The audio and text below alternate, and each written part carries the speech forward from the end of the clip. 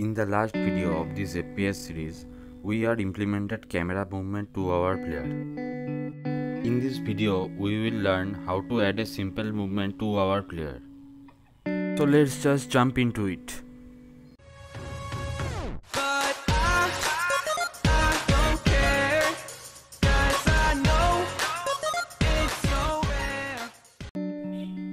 At first, we will add a movement script to our player. Let's call it player movement.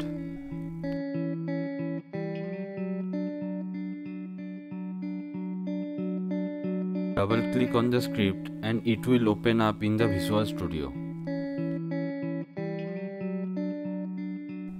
Inside the script, we take two float variables, move forward and move side.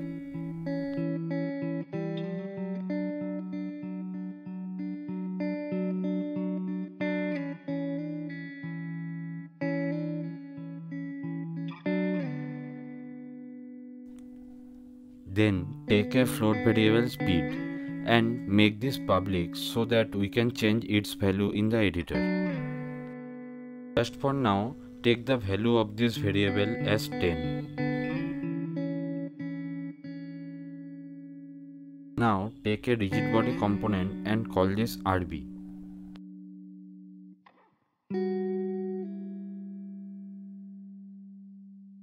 Initialize the rigid body inside the start function by writing RB equals to get component and inside the angle brackets write rigid body, then open and close the brackets to get it initialized.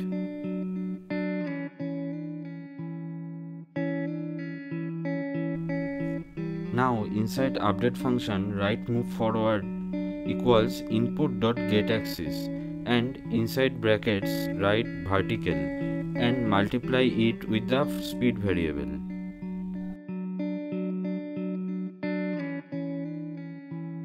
Do the same for the move side variable. The only change you have to make is to write horizontal instead of vertical.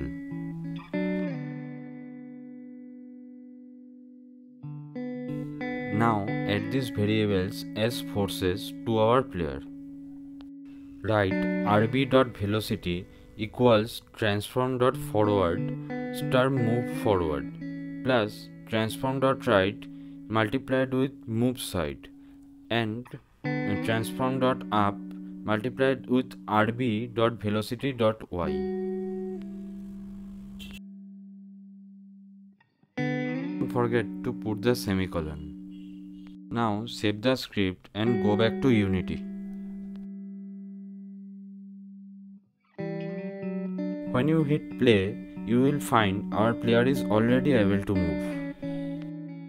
That's all for this video. In the next video, we will add jump and sprint to our player. Subscribe to our channel for find more game development related content. Thanks for watching.